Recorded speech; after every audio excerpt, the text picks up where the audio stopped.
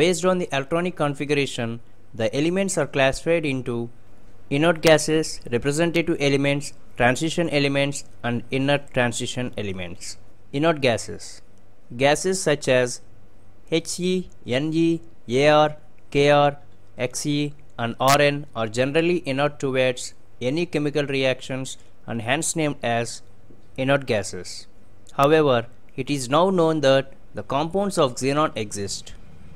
The outermost electronic configuration is Ns square Np to the power of 6 except helium, whose electronic configuration is 1s square. All the inert gases are placed in 0 group, which is at the extreme right of modern periodic table.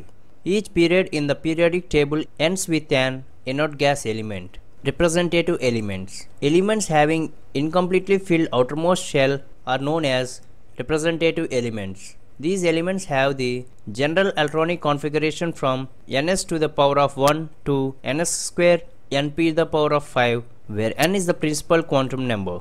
These elements are further divided into two types.